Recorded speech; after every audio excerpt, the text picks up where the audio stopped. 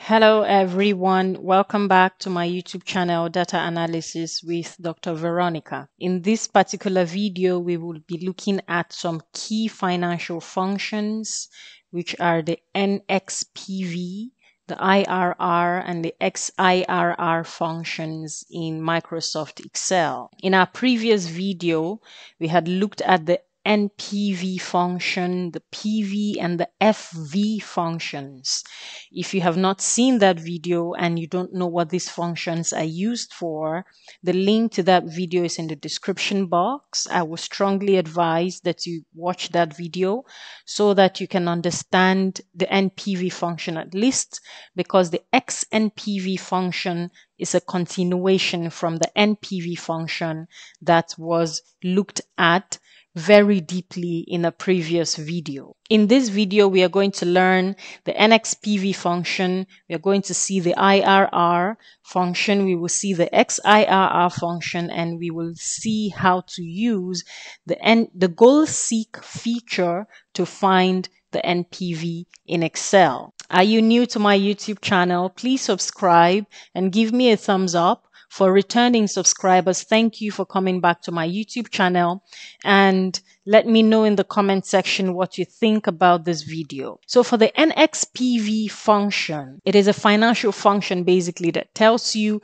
if a project will be profitable or not profitable. So let's go right into an example. In the previous video, we had seen the NPV function, and we will just do a quick recap in this video. So equal to NPV, how to find the NPV of cash flows, equal to the rate of the investment, and you select all the values of the cash flows, close the bracket, and you put plus the undiscounted investment, which is of course going to be in negative. So I hit the enter button on my keyboard, and this is the output that I have. Let us also apply the NXPV function to these set of cash flows that we have to see the result that we will have at the end of the calculation. So you put NXPV, open the bracket, you select the rate, you put the comma separator.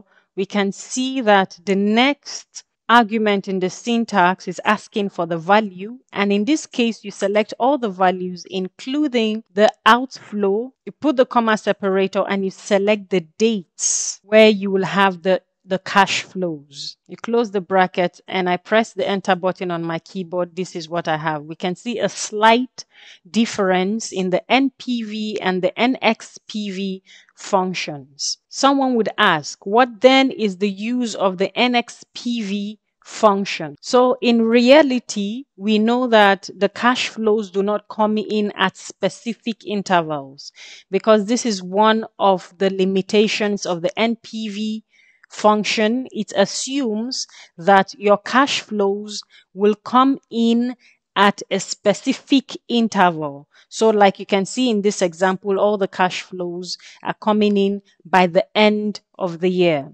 In reality, this is not always the case. And this takes us to the next example, where we have staggered dates with respect to how we receive the cash flows. And if we use the NPV function for this particular example, we are going to get a different amount when we compare it to the output that comes from the NXPV function. So I will just do this example for us to see. Press the equal to sign and you type NPV, you open the bracket, you select the rate, which is this. I put the comma separator and I select the entire values of cash flows minus the outflow. I select the values of the entire inflows. I close the bracket and I add the outflow, which was the one at year 0, which is the investment. And I press the enter button on my keyboard. This is what I have, which is the same as the NPV that was calculated, assuming that all the inflows or the cash flows are coming at a specific date. The dates are not staggered. But to get the real value for this investment, because at the end of the day, we want to use these figures to define our investment decisions. And as much as possible, the figures need to be accurate because we would depend on the results to make a decision. In this particular example, where you have the cash flows coming in at different dates, we have to use the NXPV function to get a more accurate result so that we can make our profitability decisions. So I select the rate, I put the comma separator, I select the entire values, I put the comma separator, and I select the dates of the cash flows, and I close the bracket. I press the enter button on my keyboard, and this is the output that I have. I will just put the comma so that this shows up really nicely. We can see a significant difference between the NXPV output and the NPV output, and the result is different because of the staggered dates that we are getting the cash flows. One of the things that we must know is that your NPV function is going to give you a more accurate result when there is no missing cash flow in your array of data. So let us assume that for this particular date, here we have nothing, not even zero. Let us try and do the NPV function to see what happens. So I open the bracket, I select the rate as required, I put the comma separator and select the entire values, I close the bracket and I add the initial outflow at which is the investment. And here that I can see that I have a negative NPV. Let us put a 0 here and see what happens. We can see how this has changed very significantly.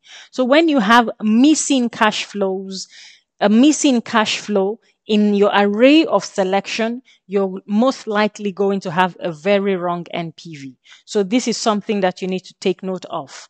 Now, what happens to the NXPV function when you have a missing cash flow? Let us see what happens. So here, NXPV equal to NXPV. I open the bracket, I select the rate, I put the comma separator, I select the entire values of cash flows, I use the comma separator, and I select the entire dates, and I close the bracket. Here we have a num error because of this missing cash flow. So if I want to resolve this, let us assume that for this particular period of time, there was no cash flow at all.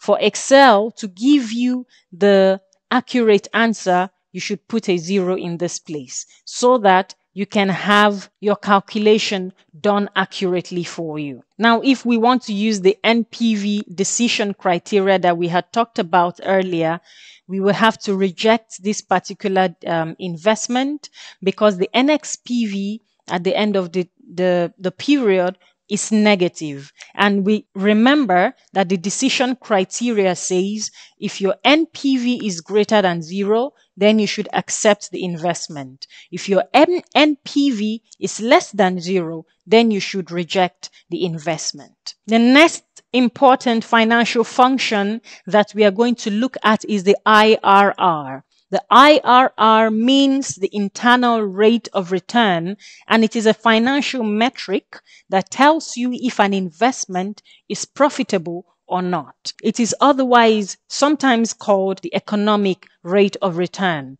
If you have watched up to this point in this video and you are yet to subscribe, please hit the subscribe button that you can see on your screen, and please give me a thumbs up for this video. When you like this video, the YouTube algorithm will pull up this video when other people search for similar contents concerning XNPV, IRR, or XIRR. Thank you so much. Also share this video with your friends and your colleagues. So the IRR is the discount rate that makes the NPV of all cash flows 0. The name is called internal because it does not consider external factors such as inflation, cost of capital, and other external financial risks in its computation. How do you determine, after calculating your IRR, how do you use the IRR to make a decision about your project?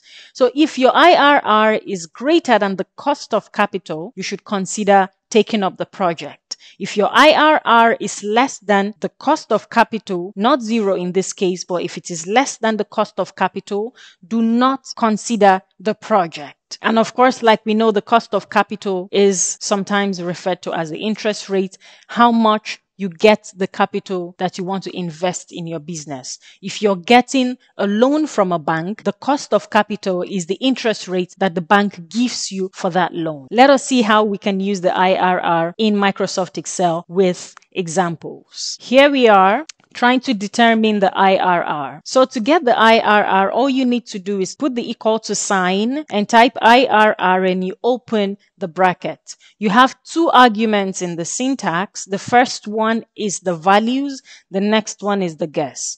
Now the second argument, like you can see, is optional. So we are going to go with the first argument only, which is mandatory. So you just select the entire values and you close the bracket. And this is how to determine the IRR of cash flows for your business. There are certain conditions that you must note if you want to use the IRR. The first one is that the cash flows must have at least one negative outflow and at least one positive inflow. The second condition is that the values must be listed in chronological order. Chronological meaning that the order that the cash flows come in. So you can see here, the first one is 2015 and you have here 2016.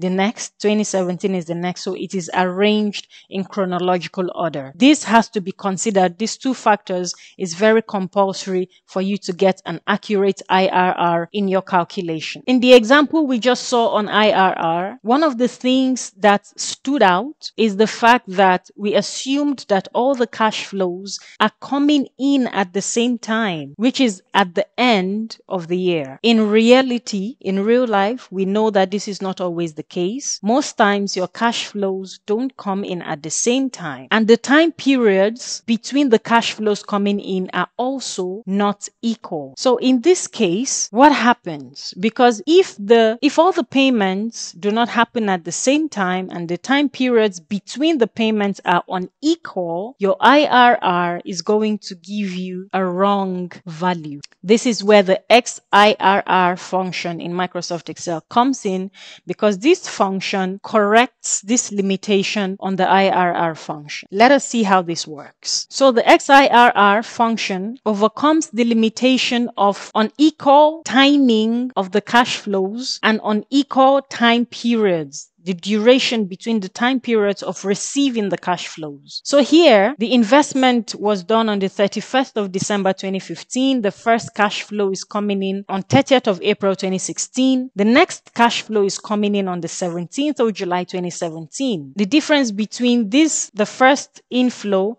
and the investment, it's like 4 months. And then the difference between the first inflow and the second one is more than 12 months. So if you use the IRR function for this example, you're most likely going to get a wrong internal rate of return. So the best function to use is the XIRR function. And how do you use it? You just put the equal to sign and you type XIRR, you open the bracket. The first argument is asking for the values. You select the entire values of cash flows, including the investment. You put the comma separator, and the next argument is asking for the dates, which is the time period for the cash flows. And of course, the third argument is optional, so we are going to ignore that. And you press the enter button on your keyboard, and this is what I have. 16% is the rate of return for this investment, considering that all the cash flows do not come in at the same time and the time periods between the cash flows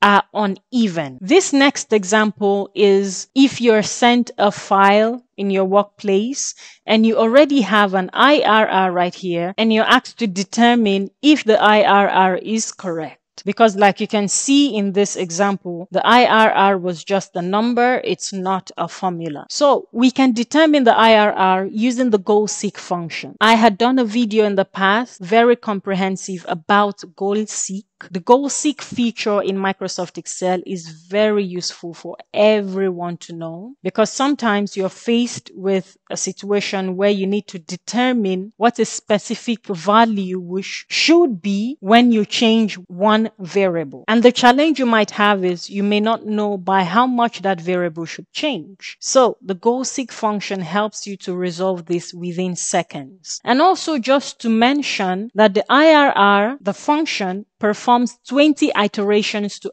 arrive at a rate, and the XIRR function performs 100 iterations to arrive at a rate. For more accuracy, you can actually force Excel to do over 32,000 iterations by using the goal seek. So the goal seek feature does about 32,000 iterations to come up with an accurate figure at the end of the day. So in this example, we will use the goal seek feature to find the percentage that will make the NPV 0, because this is what the IRR is. The IRR is the rate that makes the NPV equal to 0. Now let us see if this IRR is correct in the first place. So you use the equal to sign and you type NPV, you open the bracket.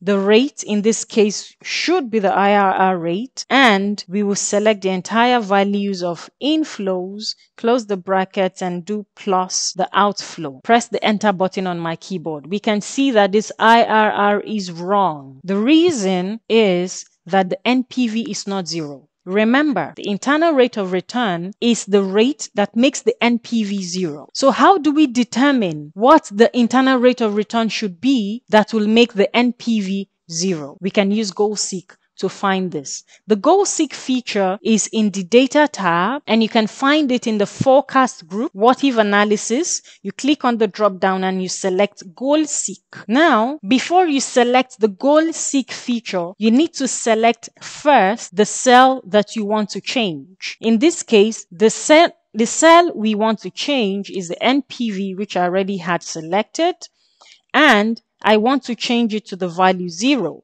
Because the NPV has to be 0. The IRR is the rate that makes the NPV 0. And I want to change the internal rate of return. So I have selected the rate that I want to change, and I'm going to click OK. This iteration has been done, and I'm going to click OK because I can see that Excel has found a solution. So the internal rate of return that will make the NPV 0 is 13%. Of course, you even have some things after it. So 13 point something percent.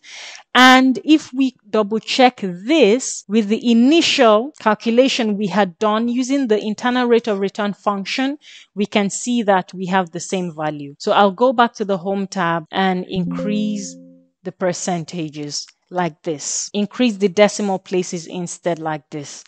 If we compare these two, we can see that it is the same. So this is how to use the goal seek function to determine what the IRR should be that will make the NPV equal to 0. Please subscribe to my YouTube channel. In this video, we have seen how to use the NXPV function. We have looked at the IRR function, and we have looked at the XIRR function, and we have seen how to find the NPV with the goal seek. Let us cast our minds back. For people who do businesses, of course, when a business makes profit, you want to reinvest that profit into the business. The internal rate of return function assumes that all the cash flows generated from the project are reinvested into the business at the rate that is equal to the internal rate of return itself. And this is not realistic. Also, a project might have positive and negative cash flows during the period. So think of a biscuit factory. In the first 2 years, the cash flows might be negative because customers are just getting used to a new biscuit in the area. If you use the IRR function to calculate the internal rate of return that will make the NPV 0, for this scenario, you're going to not have an accurate result. There is a function in Excel that helps to take care of these two peculiarities that I have mentioned. In the next video, we would look at what this function is, and we will also carry out examples using this function. See you in the next video. Give me a thumbs up. Drop your comments in the comment section what you think about these financial functions.